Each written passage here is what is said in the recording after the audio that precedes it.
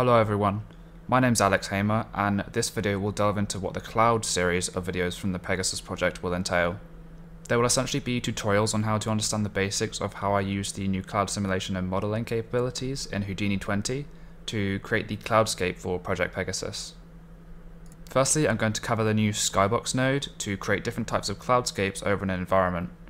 The skybox node allows the creation of a box in which you can then apply billowy, alligator and wispy noise, as well as some animation and density control. So you can essentially craft an entire cloudscape with one node. Then I'm going to go into more detail and utilize and show off the basics of how to use all of the other new nodes and capabilities with clouds.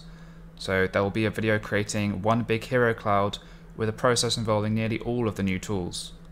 These involve the new cloud modeling nodes, which allow you to procedurally generate initial cloud shapes, or to take a mesh and replicate it with primitives, which can then be turned into cloud volumes.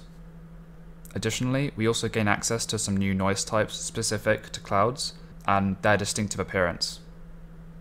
Firstly, billowy noise, which creates that puffy, swelling look, and wispy noise, which creates that strandy cotton ball effect.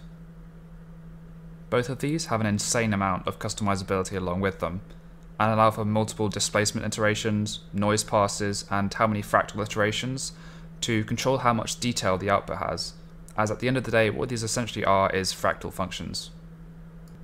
We also get some utilities to adjust the density profile of the edges and interior of the clouds, as well as a clipping tool which enables users to, at the basic level, apply a flat bottom profile to a cloud shape, which can be broken up by noise displacement to have realistic variation, and at a more advanced level create masks to apply specific noises to. Each of these videos will also cover how to export these clouds as VDBs from Houdini.